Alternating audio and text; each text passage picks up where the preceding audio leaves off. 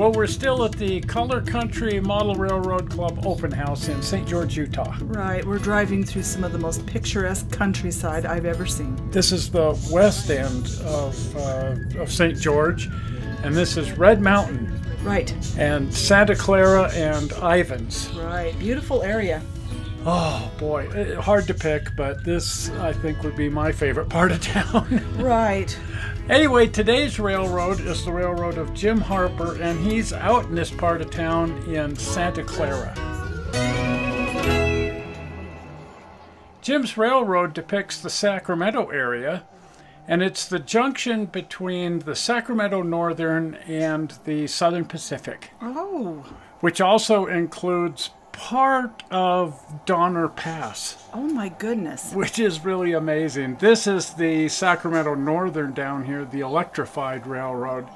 That's, gee, I don't know, it's hard to pick, again, a favorite of any of these things, but I actually think this is my favorite part of the railroad, the Sacramento Northern. Well, it is amazing. It's totally amazing. Anytime you see overhead catenary and wiring like this, just mind-boggling.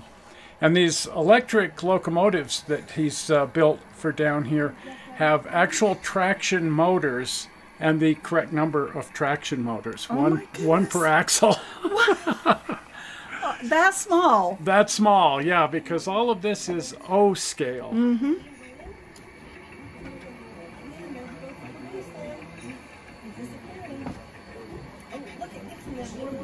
Now, while the railroad is an O-scale railroad, it is not an O-gauge railroad. Really? Yeah, it's a Proto 48. So we've been doing that series on scales and gauges on Tuesday, and a week from this Tuesday we're going to be talking about Proto 48. The scale is 1/48 scale, 1/4 inch to the foot. However, the standard gauge here is correct 4 feet 8 1/2 inches. Oh my goodness. So it's a very, very oddball gauge. It's just barely off of what you would normally think of as O gauge, but look at the quality of the track work. Right, I'm noticing every tie has a spike in it, for real. I mean, it's a real spike. And a tie plate. Yes. And here at the point, look at this. Oh. Point slide braces. Oh my. Every little detail, every nut, bolt, and washer, you name it, it's all here. And the switch stands light up. Oh, they do. Look at that. Isn't that amazing? Wow. We decided on Proto 48, 48 to the foot, and it's prototypical. In my own case, if I was going to build a highly detailed locomotive, it was not my desire to put out of scale, out of gauge wheels on it.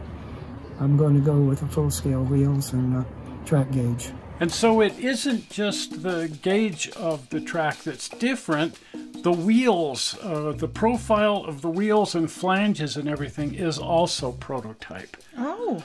And you just notice it. It's like you're not really aware of how out of scale O gauge, O scale trains are until you see one that's correctly built with the right wheel profiles. Right, I'm just noticing the detail. Everything about these locomotives is absolutely perfectly accurate. Right. It's some of the most mind-boggling brass building ever. It's all from about a 1950s era. Right. So we have a mixture of very early diesels and later steam engines. Look at this icing platform. That is just amazing. So it isn't just the trains that are highly detailed. The entire railroad is highly detailed. Well, I love the rock work and the mountains and the rivers. Look at how... I'm just blown away. It's an absolutely beautiful model railroad. It's perfect.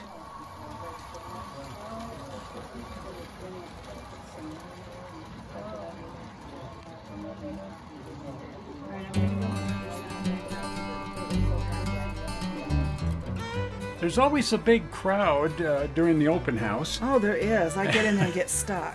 Indeed, yeah. You kind of have to take a number of weight practically to get back into the railroad. But who wouldn't want to come see this during the open house? Oh, no kidding. So it's always one of the most popular railroads whenever they have the open house, which is every year. Exactly, yes.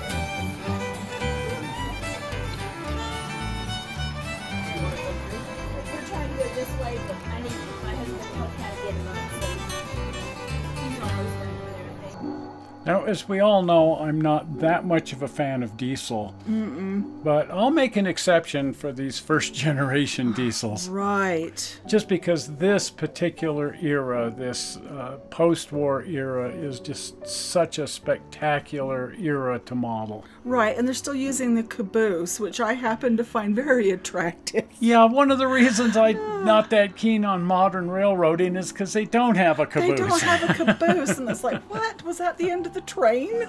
And they don't have trolleys and traction, not like this. No. And so this era, it's understandable why so many people love modeling this era. Yes. Now, notice the people. It's what good is a railroad without people? Oh, you have to have figures. They bring it to life. Exactly. They give it interest because people are interesting. Trains are fun, but people are interesting. Well, one makes the other go. There's no point having one without the other. Right. You've got to have trains if you're going to have people, and you got to have people if you're going to have trains. And these are some beautifully done figures, and a couple of the figures here are completely scratch. Oh, really? Yeah, go figure. A lot of these here, these are commercially available, but this is a scratch-built figure. Oh my goodness. One of the family members here carves figures. And so these scenes here have been done by him, and they're completely done by scratch. The figures are formed out of an epoxy and then very, very carefully hand-painted. Right. Now, a lot of his figures are much larger in size. Exactly. And they're historical figures. But for me, one of the great fascinations here is the painting, because it's all hand painted with a brush. Right. If you take the time to blend the paint while it's wet and you're painting it, acrylic paint will fuse together, and so some of the blending happens after it dries. It is just such spectacular painting, and I'm still having trouble believing that there's no airbrush involved here. Right, right. This is all paintbrush. Right. Well, at any rate, as we mentioned, there will be one of our Tuesday shows on scales and gauges just addressing this scale and gauge, Proto 48. Right. Very, very unusual, highly, highly accurate, and this absolutely spectacular railroad. Right.